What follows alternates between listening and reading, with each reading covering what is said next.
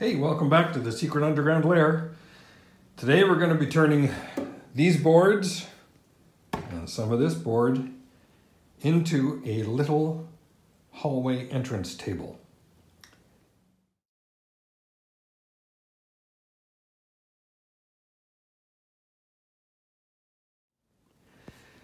All right, first step in taking these boards and turning it into a table.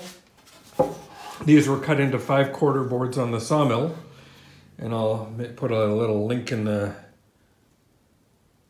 not sure if it's going to show up there or it'll show up there, but I'll put in a little link to that description where these were cut from that elm table, or from that elm farm beam. So I'm going to rip these down right down the middle to cut them into, these will be 9/16 inches on either side when I'm done. Then I'm going to run everything through the planer to get it down to 1/2 inch. Then I'm going to join the boards together. So that's probably how far we'll get on this video, is the cutting and the planing, possibly the joining. So without further ado, let's set the table up for ripping these down the middle.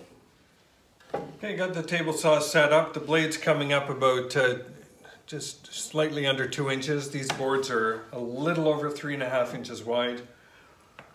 So one pass, I'll flip the board over, make a second pass, and that'll give me a split right down the middle at 5/8. I'll do that for all 3 boards. And we'll probably zoom through this on the video, but at least you'll know what I'm trying to do here.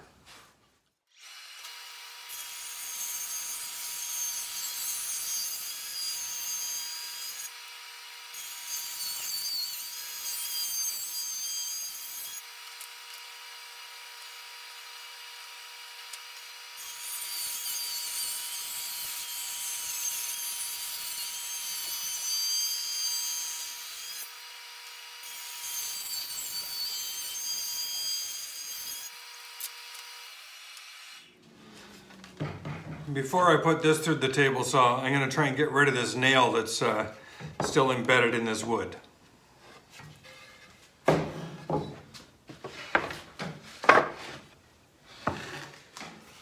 So here's the technique that I've been using on other nails that I've had like this. It's just cut off flush. There's just no way to grip it at all.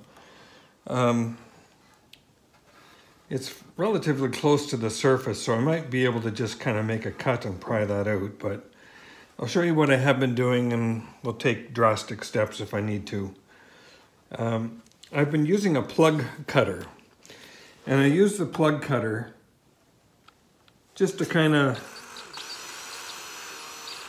go around the shaft of the nail, and I just go down maybe 1/4 inch or so, and then can rip the wood out from around the nail, and that gives me frequently enough room to get in there with a pair of vice grips, for example, and grip the head of the nail and just start pulling it out that way. So I'm going to try doing that with this one, and we'll see how well we do. This being so close to the surface, it might be easier just to make a little cut there and push it out the side.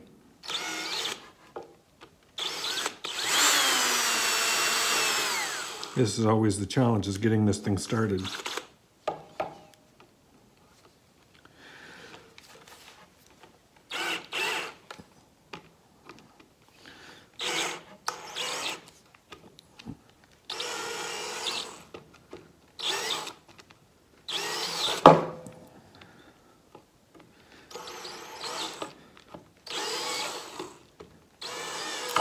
Oh, well, there you are. How about that? There wasn't much left of that nail at all. That's it.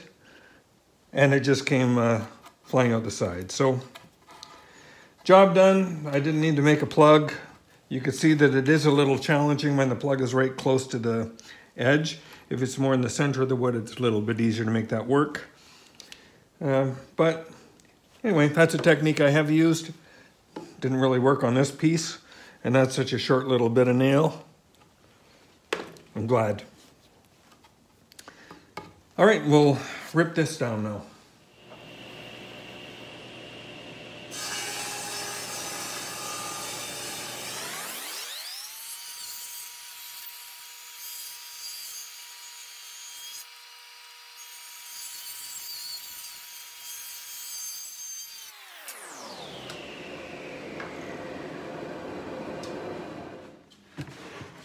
All right, so that's given me a fair bit of elm.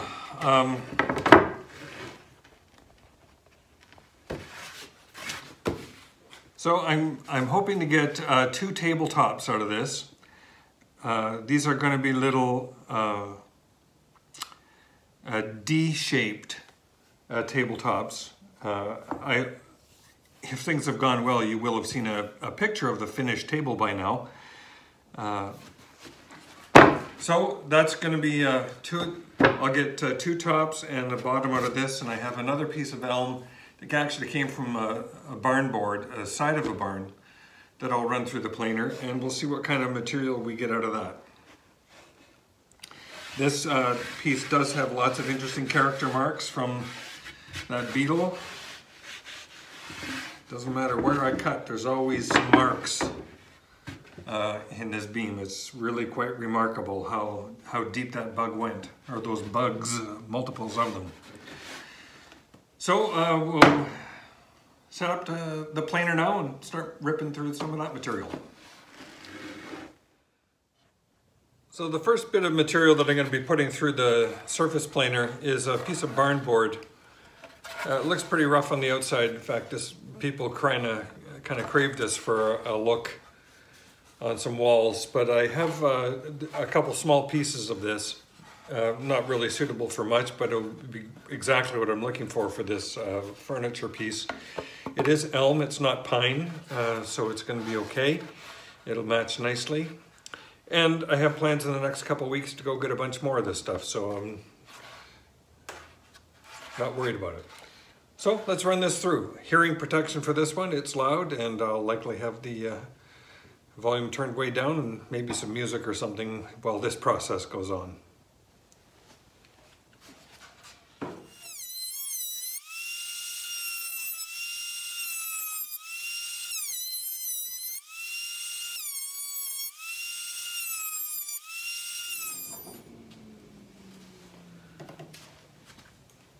Just having some second thoughts about running the thin stuff through the thickness planer right now.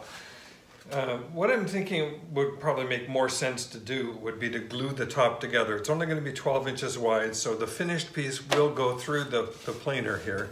This can support 12 inches of width. So yeah, change of approach. I'm going to glue those together and then run the finished bits through the planer. So come back when I'm ready to glue everything up. So just made a happy discovery. I'm glad I'm gluing this up before planing everything and cutting out the D-shaped top, because by clever gluing I can actually get 2 pieces, a top and bottom, out of these 4 simply by offsetting the pieces a bit like this. So my first D shape will be here, and my second D shape comes around here, and by offsetting, this is the line here, so by offsetting these pieces I get 2 full D-shaped pieces for the top and bottom of the table. If I had just glued them together square, I would not be able to do that. So, hence the lines that I've drawn here are to help me align the pieces as they glue up. So that'll be the next step, just putting some glue on there and getting these bits glued. I'll be back, I'll set up the camera and we'll get that done.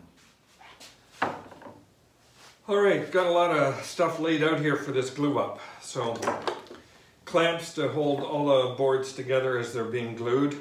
I got a couple braces here that I'll be putting on to keep the boards from separating and keep them in proper plane.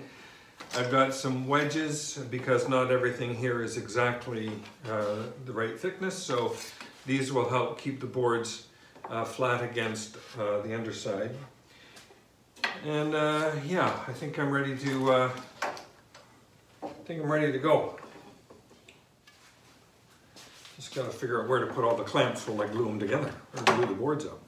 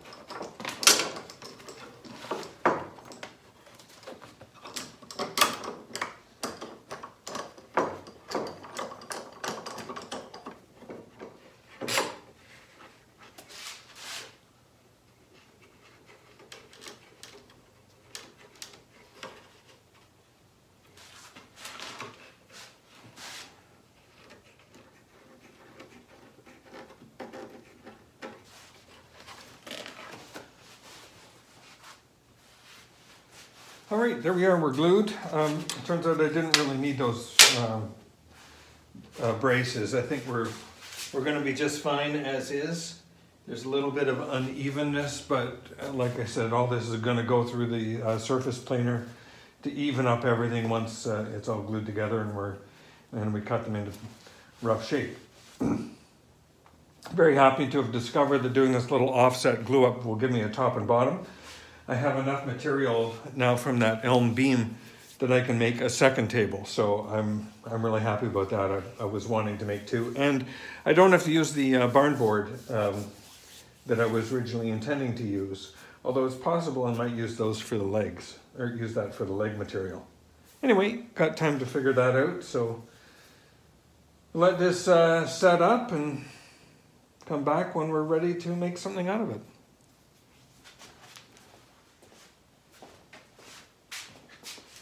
The radar pieces had a chance to set, so we'll take off the clamps. Let's see what we've got.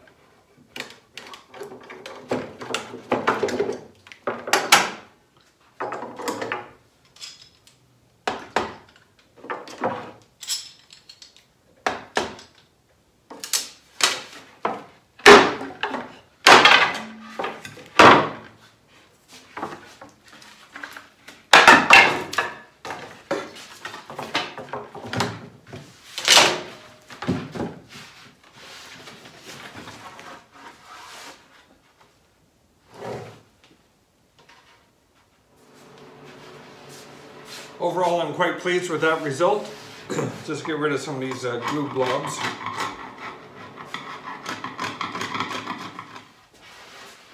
So the next question is, cut the pieces and run them through the surface planer? Or should I just do this entire piece on the Bed Rail Router Sled? And what I'm looking to do is to get one side flat, and then when I do cut it, then I can run this through, this side through on the surface planer, and I know that I'm going to get I have a nice flat surface underneath. So that's what I'm considering at the moment, is what side is going to be the quickest, or what way is going to be the quickest to give me a nice flat surface.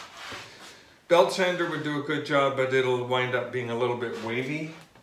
So I'm kind of thinking that I might use the Bed Rail Router Sled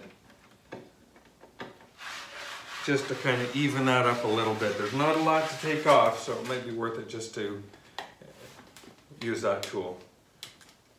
Okay, I'll set up when I'm ready. I'll come back when I'm ready and have that set up.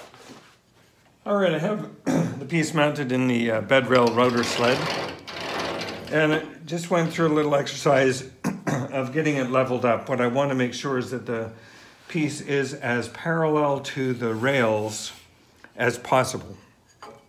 So I just have a scrap piece of wood, and I put it here and marked a line where I want, where this piece is sitting relative to the rail.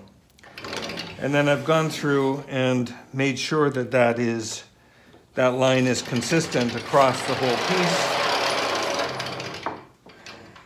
So on our four corners, I'm exactly where I want to be. And I know that through the middle here, I'm going to be taking out some material. Here I can see I'll be taking out about 1/16 of an inch off this section. But at least I have everything now where I want it to be. I have used some shims. You can see a shim here just to kind of prop that side up. And I've actually screwed it down onto the table. So those screws are embedded in about maybe 3/30 seconds. So I'll just need to be aware of those if I'm getting close. But the first pass is just going to be kissing the top of this section here, which is at its my line. So that'll take care of most of this section. And then we'll probably go down a 30-second from there, a 30-second at a time, just to see how we are progressing. I have a sacrificial board here. So my clamps, clamp here, and then the opposing block here, pin. So this will be sacrificial. If you see me diving into that and leaving it a mess, don't worry, that's its intended purpose. All right, let me get the router put on and away we go. Okay, rotor's all set up. I'm putting on some hearing protection for this job. Just going to be taking a little skim off this. It'll probably get a little bit deeper over here. It is a new bit. And I don't have dust collection on the rotor sled yet. I'm probably going to want to do that real quick though. So let me fire up and we'll get rolling.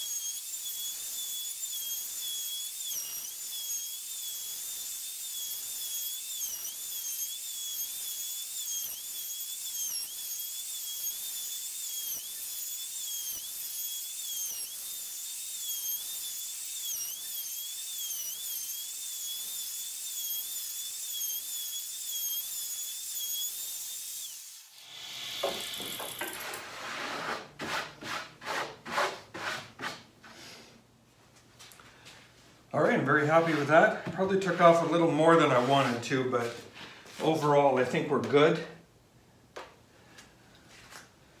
And now we have a nice flat surface here. And if I choose to do anything more with the surface planer, I can do that. A few character marks here. Boy, some real heavy paths for some beetle work in there. All right. I think now I can cut these pieces the way that I want them. So I'll flip it over and we'll go to the bandsaw and cut them out. I'll do a little bit of cleanup here with the anaconda first. Okay, so there's our piece released from the rotor sled. And just kind of going in for a closer look. Quite pleased with the way that turned out. It's a very smooth finish. There's not any rotor bit marks on, except at the very beginning where I was going back and forth laterally this way. That did leave a few marks. It does work much better when I run with the grain, which is what I did for the rest of the piece. And here you can see some of the remnants of this beetle activity, as well as a bunch of other marks, you know, around here. Just lots and lots of character. And it's all through the piece, so it doesn't matter where you go, you can find it. Here's some more stuff way down at this end. Yeah. But it's all interesting. I'm not worried about that. I kind of like it. It just makes the piece a little bit more interesting. So what I'm going to be doing now on the bandsaw is cutting out a circle here and cutting out a semicircle here. And that'll give us the top and bottom of our little, what we're going to call a JuliaTable. All right, I'll get to the bandsaw next. I'm going to have lunch first. All right, little change of plan. Back to the Bed Rail Router Sled. And I'm going to just take off a little bit off this surface before going over to the bandsaw and cutting out the shapes. It occurred to me I might as well get everything to a uniform thickness here. I think it's certainly faster than using the surface planer, and I'm pleased with the results that the router will give me on this router sled. So I've leveled up the piece, spent a little bit of time doing that. I'm just going to make a very light pass initially, and then we'll make another pass after that. So unfortunately it does mean a big mess, but I'll be okay. I'll get over it. Okay, our first pass probably isn't going to touch this piece at all, but we'll take a little bit off these two outside edges.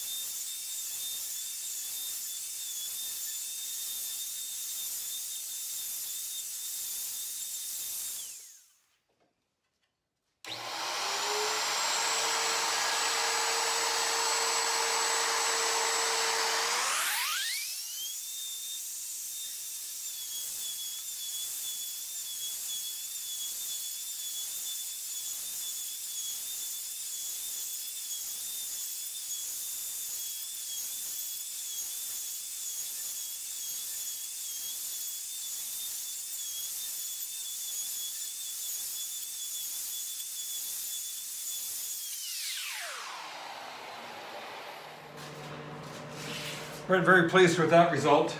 I have just a tiny little bit here where there's a little bit of deflection, but I can get that out with sandpaper. So overall we have two surfaces that are looking really good. Now I can go to the bandsaw and cut these out. Very happy with that result. But again, before I do anything else, get over the anaconda and get rid of this stuff.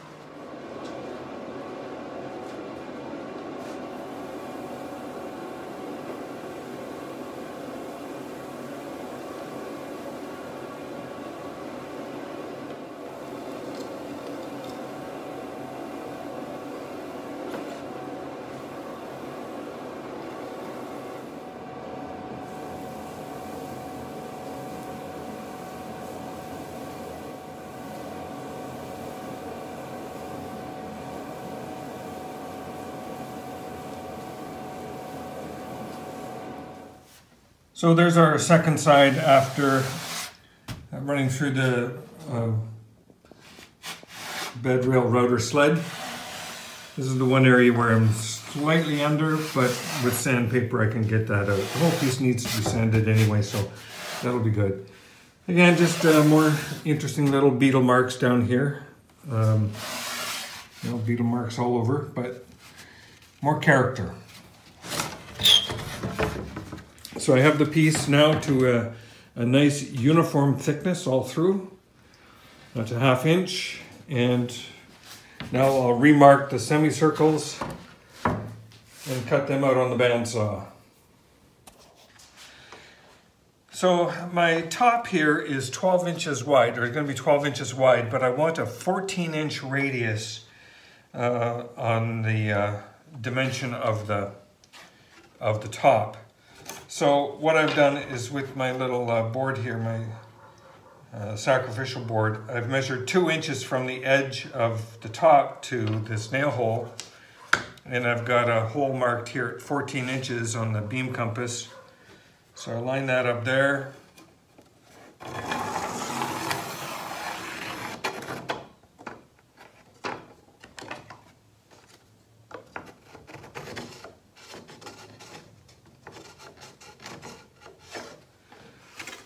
And there's my 14-inch diameter on a 12-inch wide top.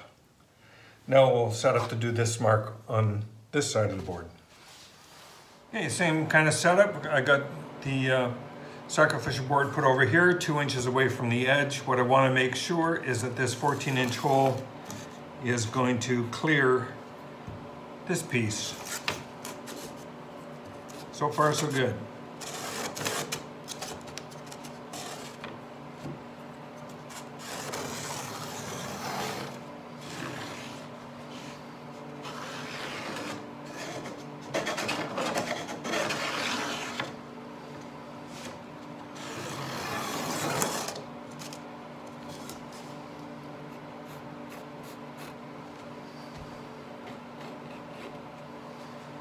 Okay, we have 2 semicircles marked. So first cut with the bandsaw will be just to rip through here to separate the 2 halves. Then I might actually join the 2 halves together and cut them at the same time. That will just make sure that I don't, I get everything exactly the same. All right, to the bandsaw. All right, executive decision here. This piece won't go through the bandsaw the way it's currently set up. That it's too wide here, too long here actually is the problem to get through the throat. So I'm just going to make this cut right down the middle with my circular saw, and then we'll be ready to cut these out with the bandsaw.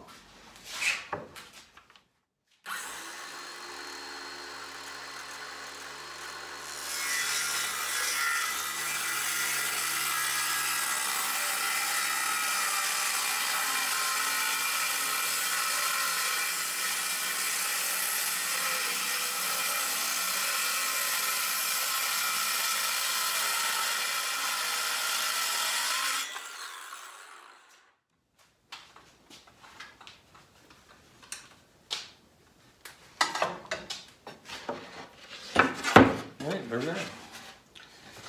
A couple of pieces. Good to go. Now I can just join these guys together and we can cut that out with the bandsaw. Maybe. I have to think about this for a minute because I got to get a little offset thing figured out. All right, so here's the setup. Tight fit. I've got my circle cutting jig mounted into the bandsaw and clamped down.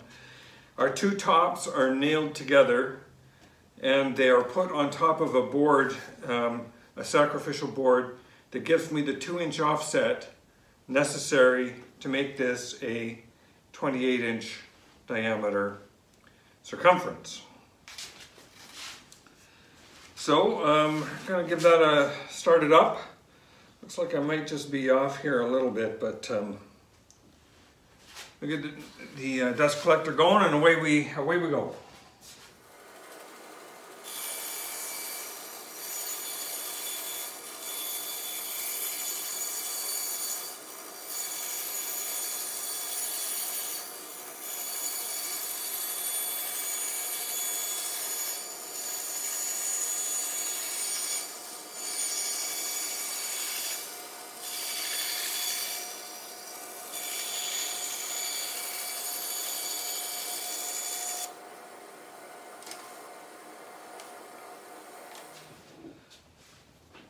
So that worked out very well.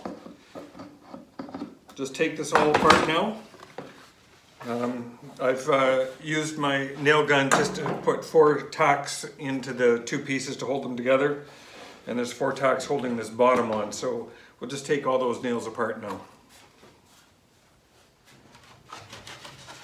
All right, there's our top and bottom bits. They're gonna kind of go together, kind of oriented like that.